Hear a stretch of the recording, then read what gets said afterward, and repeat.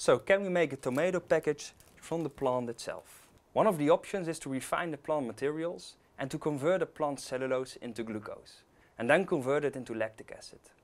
However, this conversion is quite complicated and was not allowed according to the assignment of this week. Maybe it's not the most clever solution. Here is one of my ideas. Maybe it's possible to combine thermoplastic starch with some plant fibers to produce a biocomposite. This will be extruded to a foil and we can fold a box from this to put in the tomatoes. Unfortunately, you can see that the box is not very nice colored and that is very brittle. Hopefully you have experienced that designing a product like this in a bio-based way provides a lot of opportunities, but some drawbacks have to be overcome.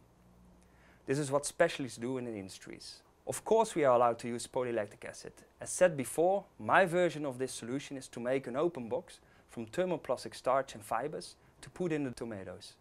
And of course we can seal it with a foil, for example polyethylene foil, but we can also take the polylactic acid foil. Furthermore, the thermoplastic starch will degrade very fast. You can just throw it in the green waste bin hopefully.